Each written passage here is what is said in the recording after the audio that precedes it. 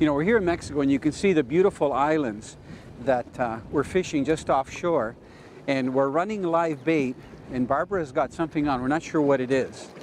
You know, the nice thing about being here in Mexico and Mazatlan is that the land is very rugged, and you got a combination of a lot of rocky shorelines and structure.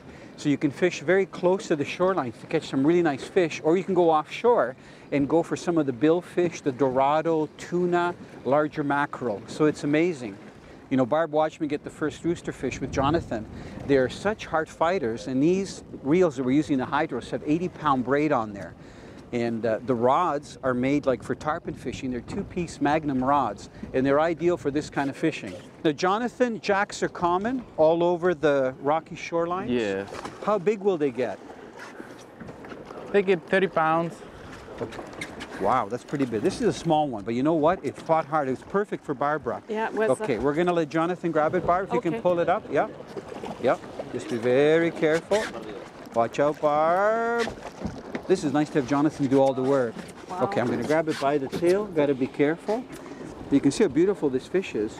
You can't eat the jacks, but we're releasing the fish today. Maybe if we get some of the smaller, good eating fish.